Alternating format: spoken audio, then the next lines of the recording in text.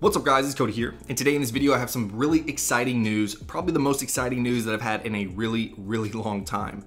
Today, Luca Tedesco and the checkra1n team just released their checkra1n jailbreak. And this jailbreak is going to work on the very latest firmware for iOS. So in this video, I'm actually going to be jailbreaking iOS 13.2.2, which just came out a couple of days ago. So I'll have a few jailbreak tweak videos linked in the description of this video for you guys to take a look at after you've jailbroken your device. And all the tweaks are free, so even better. I'm also giving away a pair of AirPods as well. So if you're interested in that, check the description on how to win. Now before we get into this, let me know in the comments right now what device you're jailbreaking, and if you have any issues along the way, post those issues in the comments and help each other out. And I'll try to help you guys out where I can as well.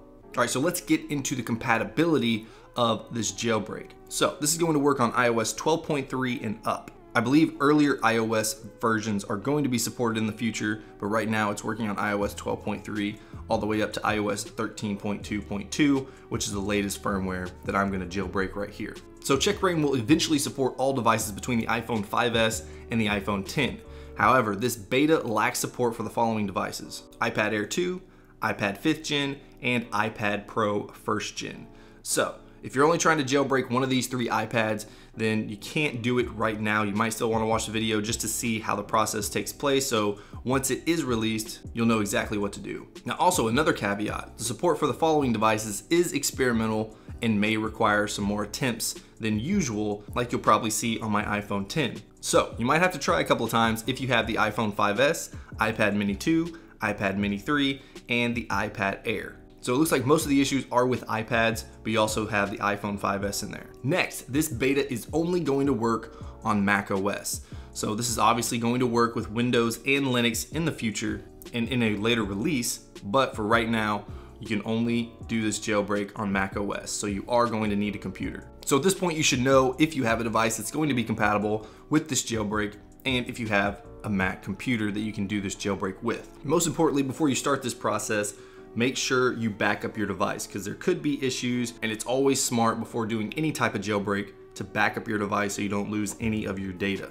So since we've gone through all the caveats at this point, let's go ahead and get started. So the first thing that you want to do here is go to this website, and it's just checkra1n/release. I'll put a link in the description below. You guys can just click on it and it'll take you directly to this page. So you're going to scroll down here and you're going to see right under the latest release, you'll see a download for Mac OS. This is what you're going to download.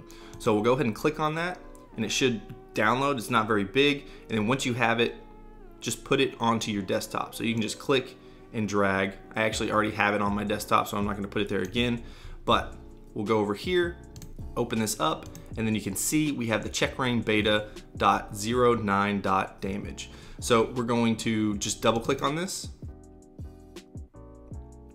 and this is going to install the app. So what we want to do is just click, drag it over into applications, and then it should work. So the next thing that we want to do, we'll just minimize this, open up our Finder. Now, once you drag checkra1n into applications, you want to make sure that your device is plugged into your computer. So you can see this cord right here. I have this device plugged into my computer. It's charging. So make sure that it's plugged in before you run all these next steps. So we're going to go ahead and open up applications, and then we're going to go to checkra1n, which is right here, and then we're going to double click on that. So you're probably gonna get a pop-up right here that it can't be opened because it's from an unidentified developer. So just click OK, and then what we're gonna do is right click on it and click open. And then you'll get the same pop-up, but it'll give you an option to open it up. So we'll go ahead and open this up. And if it didn't open up that time either, then just double click on it after you do the right click and open, and it should go ahead and work. So at this point, just walk through the steps here. So it says, welcome to checkra1n. It does identify my device, which is good. So you want to make sure that your phone is recognized right here before proceeding. And then you have your ECID and then all the credits right here. So we're just going to go ahead and click start. So this is a manual process and we will guide you through it. In order to prevent file system corruption through hard reset, the device will be put into recovery mode first. So click when you're ready. So this should recognize what device you're using and then tell you how to get into DFU mode with your particular device, because it can be a little bit different, or is a little bit different for particular devices. So I went ahead and closed out of iTunes, even though it should still give you a pop-up if you have it open. But I'm gonna go ahead and click next and then follow the instructions. So it's gonna put your device into recovery mode first, and then once it's in recovery mode, it'll let you know.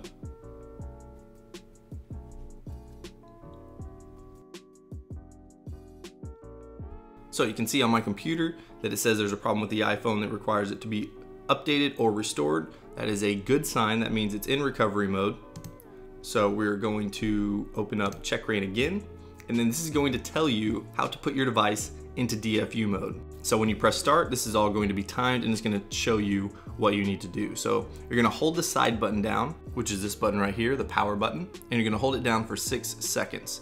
Once you do that, you're going to release the side button and then press and hold down the side button and the volume down button together for 5 seconds. After that 5 seconds, you're going to release the side button and keep holding down on the volume down button for another 10 seconds. Entering DFU mode always sounds a little more complicated when you're saying it rather than when you're doing it. So let's put our device into recovery mode. We'll have 3 seconds to get ready once we click start, and then we'll want to follow the instructions on the screen. So we'll click start. And now we're gonna hold the side button for 6 seconds. Then release the side button. Now hold down the volume down button and the side button. And then release the side button and keep holding down the volume button. And this is the volume down button. So after this is complete, it should be into DFU mode.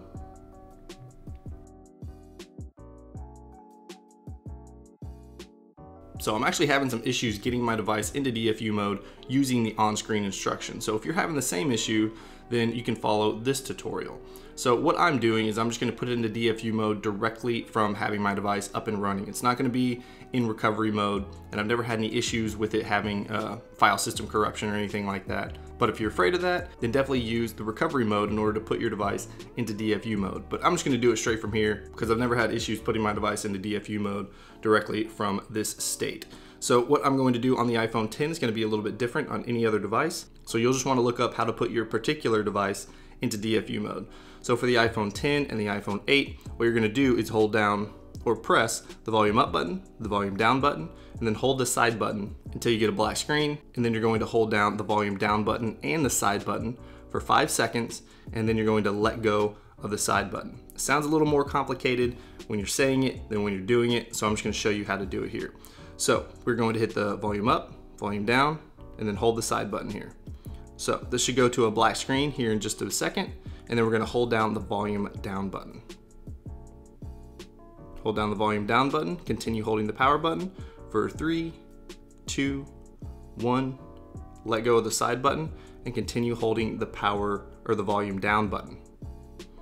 So you're going to notice that it's going to go into DFU mode once iTunes pops up on your screen. So you'll see that iTunes has detected an iPhone in recovery mode. You must restore your iPhone before you can use it with iTunes. So at this point, we're just gonna go ahead and click next, and then we're just gonna click start and let it go through its process. But it should recognize after this step that our device is in DFU mode. So you can see it's installing the jailbreak because it recognized it. So it's just gonna take a moment, and do not disconnect the device until it's finished.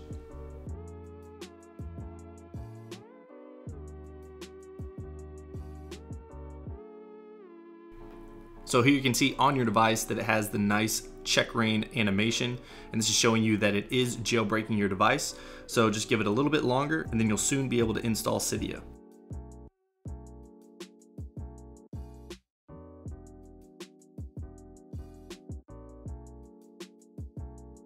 So at this point, it's done.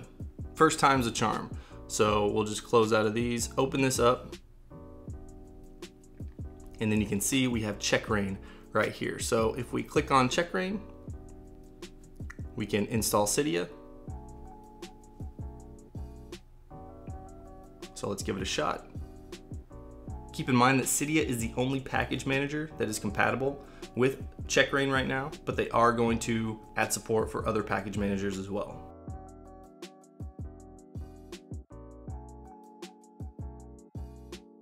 All right, so let's open up Cydia just to make sure that it works.